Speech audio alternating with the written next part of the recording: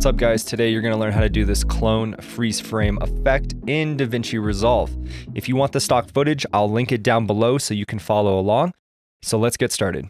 Alright, so here I have the clip of the original footage. The first thing we want to do is retime it to do some slow motion. So let's go to the point right where he flips, right click on the clip, select retime controls, click on the down arrow of the 100% and add a speed point.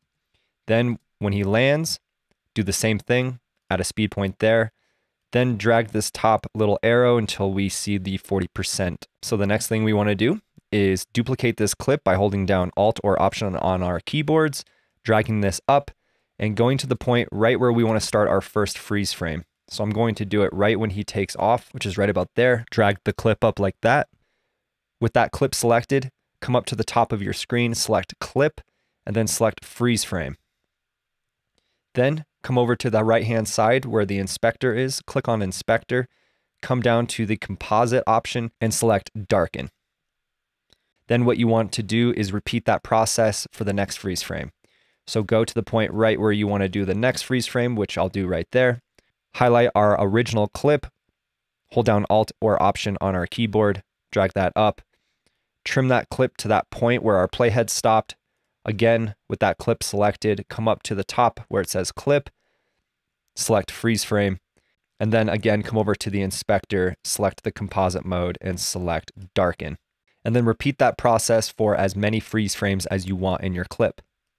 Then in order to change the background sky to a time lapse, what you want to do is highlight the clips above our original clip, bring them up just one step, and then find some stock footage online of a time lapse of some clouds or a sky, whatever you want. Go ahead and drag that into your timeline in between the freeze frames and the original clip.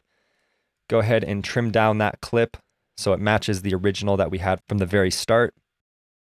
Then come over here with our playhead, select both of these clips, right click and select New Fusion Clip. Then go into Fusion. Right now we have the video layered up backwards, so all you have to do is just swap this out so this is on the foreground and that other clip is on the background. Then what you want to do with the clip in our foreground, which is the backflip clip, click on Media in 1, hold down Shift and press spacebar, type in Luma Keyer, come up to the inspector, select Invert. Then what you want to do is drag up the darkness of the clip and also a little bit of the highlights.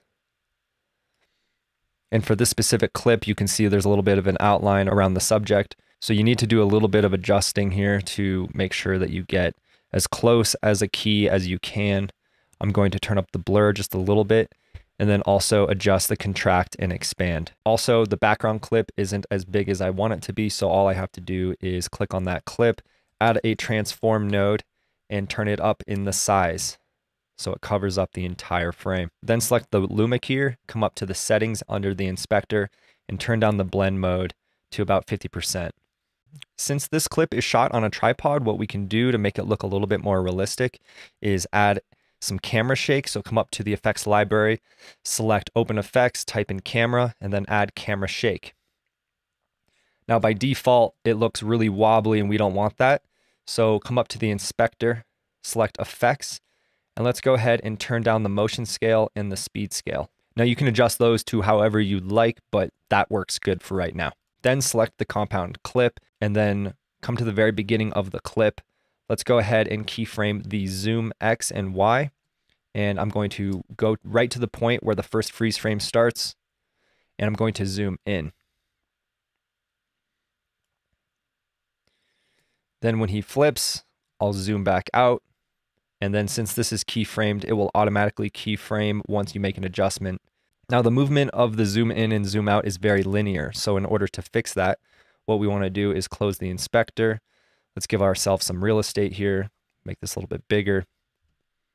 Come down to the compound clip and select the curves adjustment. And you'll see here, these are our keyframes that we have. And you can select each one of these points and round them out. So it kind of gives it a little bit more of a realistic zoom in and zoom out effect. Now, just for the tutorial's sake, all I'm going to do next is come up here to the effects library, select effects, drag an adjustment clip on top of our compound clip, come up to the inspector, add a crop top of 135 and crop bottom 135. That gives us those cinematic bars. You could either do the color adjustments before you do this effect, or you can simply just go ahead and drag on one of my LUTs from my Phenomenal LUT pack. So if you like this effect, check out this video right here. This is a more advanced tutorial on how to do this. It's great because that video will show you how to do this effect if the camera is moving, say you're on a gimbal or you're handheld filming a subject moving. It's very awesome. Check it out. If you like this video, please hit like and subscribe. It really does help me. Thank you so much, and I will see you in my next video.